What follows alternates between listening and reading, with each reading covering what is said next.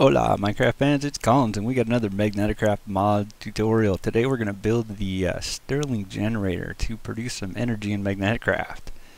And most of these things you can look them up in NEI.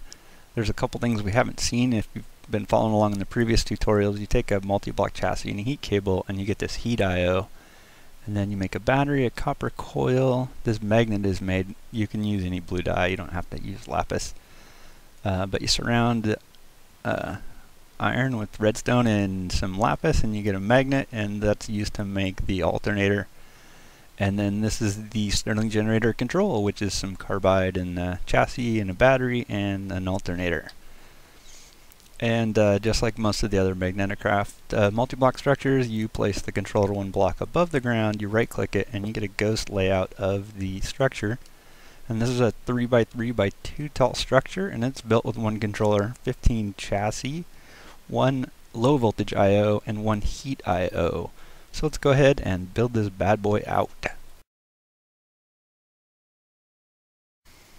This is a pretty simple one to build. In the middle at the top is the heat IO, and then in the back is the low voltage IO. And just like the rest of the Magneticraft multi-block structures, once you build it out, it doesn't complete until you right click the controller. And then of course again, if you break a block, you'll get your block back in survival mode. You put it back, it doesn't recreate until you right click the controller again. And as I've mentioned previously in the other Magneticraft tutorials, if you press F9 in most of your mods, you get a display of the chunk borders. And if you're going to build one of these multi-block machines, it's a good idea to make sure that the entire structure sits inside one chunk. So let's go ahead and hook this thing up to some stuff and we'll see what it does. So I've got this thing all hooked up. There is, since the control block is the middle on the top, you can actually input items. So you can connect any sort of conduit from any mod that inputs items, and we're just using the vanilla hopper, and you can stick some coal in there. You can also stick coal or any other fuel that, you know, any furnace fuel basically, coal coke or anything like that, into the front of the interface. And then it's pretty much just going to generate electricity and heat, and it will produce quite a bit of power. What does it say? It says right here up to 1.2 kilowatts of power. So it's going to produce power, and it also produces heat. You can see on the Wayla tooltip, you can also use a thermometer from the mod to see how much heat it's putting out, and you can see the power output. You can also see it in the battery there.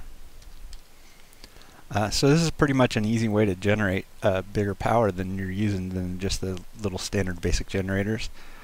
And unlike the Magneticraft basic generator, it does not need water, so all you gotta do is put some fuel in here, and pretty much like I said, anything that a furnace will burn, this thing will burn. And we got the wooden pick again, because like most of the other blocks, you can pretty much you know, any type of pickaxe will work on these blocks if you want to break them down and replace them. And the wrench doesn't really do anything for this machine. And I'm not sure exactly how the heat works, like if it produces less heat, if it's producing power. It looks like it does, because this thing is not heating up very fast. This is a heat cable. So it looks like most of the energy is being used to generate electricity. I think it will generate all electricity if you don't have anything hooked up to the heat output. So you could probably just leave that empty. And that is our Stirling generator. So it's a good way to generate some bigger power in the Magneticraft mod. And that's it for our tutorial. So thanks everybody for watching. Thanks everybody who likes and subscribes. And we'll catch you guys later.